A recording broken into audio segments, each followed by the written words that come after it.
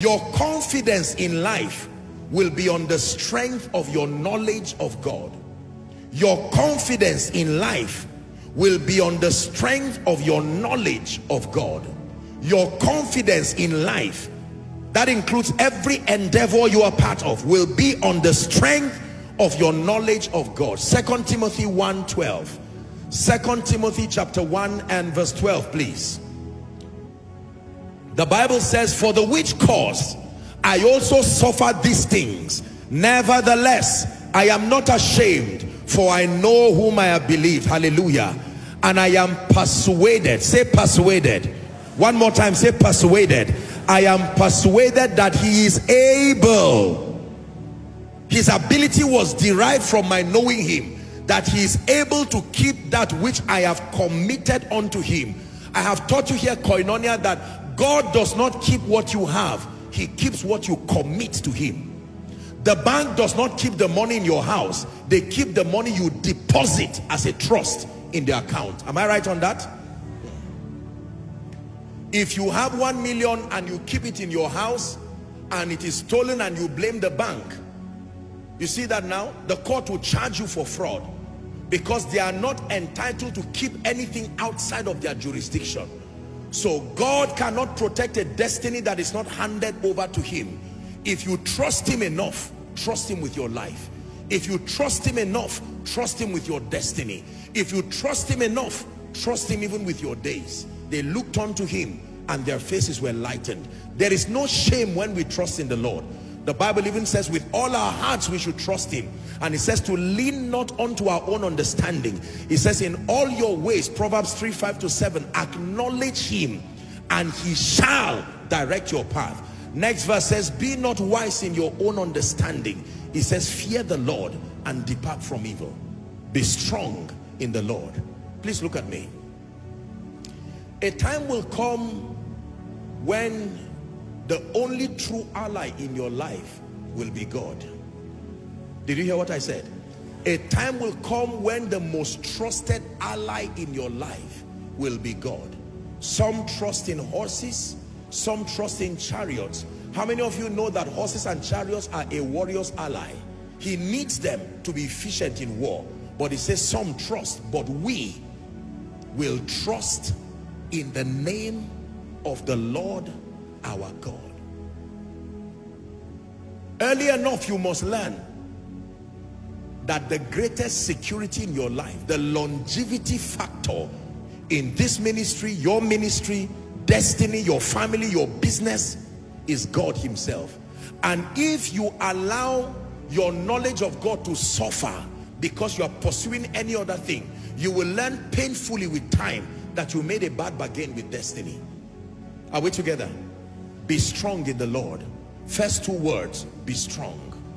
It takes strength to continue. The Bible says if you turn aside in the day of battle, it says your strength is small. If you turn aside in the day of battle, your strength is small. Caleb spoke in Joshua chapter 14 and verse 11. He said, as I was, can you imagine? By what technology? It's not a natural thing. He says, I am yet as strong this day as I was when Moses sent me. 40 years down the line, the guy said, I am still strong for war. I am still strong to go in, and I am still strong to go out. I made a joke some time ago that many leaders are usually eager to serve, not just to serve nations, to serve companies. I've prayed for many people at their retirement or when maybe another director takes over. And usually, I am shocked to see that the zeal that they had when they began that adventure usually diminishes, sometimes almost to zero, at the point of retirement. I've seen people clamor for positions and titles, and at the point where the reality of that office beats on them, when they're about to retire, they retire in a hurry. They said, director, can we shift your retirement by 2 weeks? Say, no way, I will retire now, because they are tired of all the troubles. Something happens to men when they stay long enough with men. They almost choose to quit. It takes a man who knows God to remain in the world of men. Let me repeat this again. It takes a man who knows God to remain in the world of men. The stories and the episodes of pain, betrayal, anger, and a mix of all the humanities of men is sufficient to blur your vision, deflate your passion, erode your appetite and your energy. It takes a man who knows God to have the stamina to continue in this world of men. Be strong in the Lord. Be strong in the Lord. What happens to a pastor when he loses, say, his wife or his child? At that point, you need beyond masculinity. At that point, is beyond brain work. There are things that can befall men in life that makes you to wish death. Have you seen people commit suicide in our world? Do you think it's that easy to kill yourself? Don't try it. Are we together? But our world is full of people who jumped into lagoons and made certain statements. Others recorded themselves. World, this is to let you know where I'm about to die. I am tired. I'm 35, 45. Nothing is working. And they jump in, and you would think they are playing until you find them dead. A man's spirit can be so broken that death looks like gain. A man's spirit can be so broken that by yourself you will want to kill yourself. Hallelujah. Many years ago, I had the honor of praying for someone who had an accident, and it's not a picture I want to paint for you. That person was so broken, like for the rest of his or her life, he will not be able to walk. I mean, anywhere you can find bone was broken.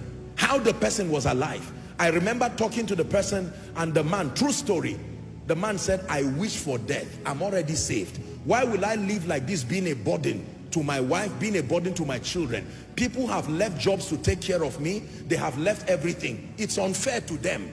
That was he cried with his tears.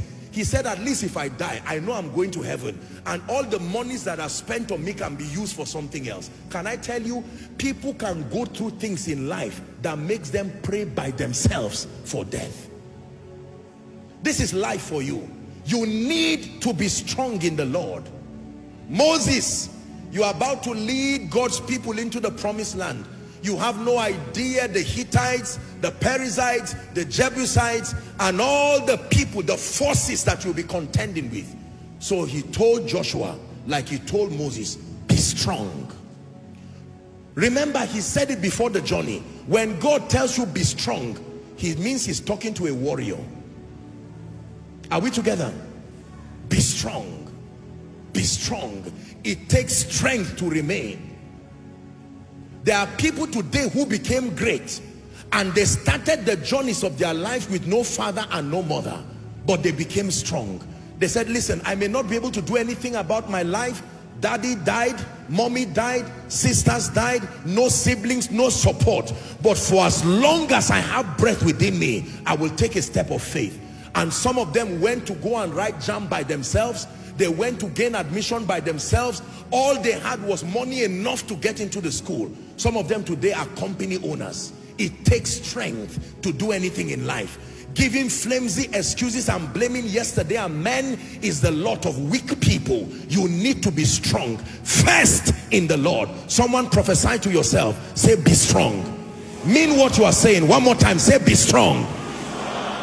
Be strong means I know that things have happened around your life that is unfavorable, but rest in the fact that there is a God who can save men. Are we together now? Be strong in ministry. You started ministry and after 10 years there are only 2 members. Be strong. Be strong. You have a problem right now with your rent. Embarrassment is imminent. Be strong. One thing I can tell you about life is that it passes. Life is not static. Life moves. And if you have the endurance, that sin will change. It's like the pages of a book. It will take time to open. It's like the hand of a clock. Have you seen a clock with a battery that stays? It moves. It may move slow, but the same distance the hour hand is moving is what the minute and the second is moving. It's just that your attention is on the hour hand. That's why it looks slow. Everything in life will come to pass. Be strong. There are men who do not have the stamina to look unto Jesus and to be strong.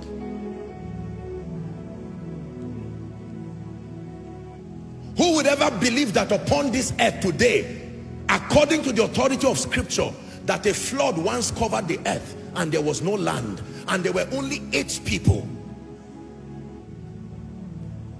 You would think the earth will never have land again. Look at the world today. Nothing is as dangerous, as powerful, as threatening as it initially looks. I have taught you that life always comes with its challenges in a magnified form. It takes stamina to deflate it to its right size and then defeat it by understanding. Someone prophesy, be strong. You are not the first to look for a house rent. Please, it's not a unique attack to you. You are not the first to struggle with a child. I know that there are parents who are struggling with autistic children, and let me tell you the truth, it is a very difficult thing. I have witnessed for myself. There are people struggling with all kinds of cases, and whilst they pray every day, the situation seems to deteriorate. The staying power is derived from the ability to know God and to draw strength from Him. I know God. I may not know the director in that company, but I know God. I may not know the president, the owner of the oil and gas company, but I know God. And my Bible says the people that know their God, even though they are weak, it said they shall be strong. Someone say, be strong. That police case will come to pass. Be strong. That issue with your relatives, be strong. I know that you are the first son now out of 12 children, and you don't even have a job. You don't know how to take care of the remaining. Hey, be strong. Crying does not solve the problem. Be strong. You need to shut your door and prophesy to yourself. Be strong. Let me tell you the truth.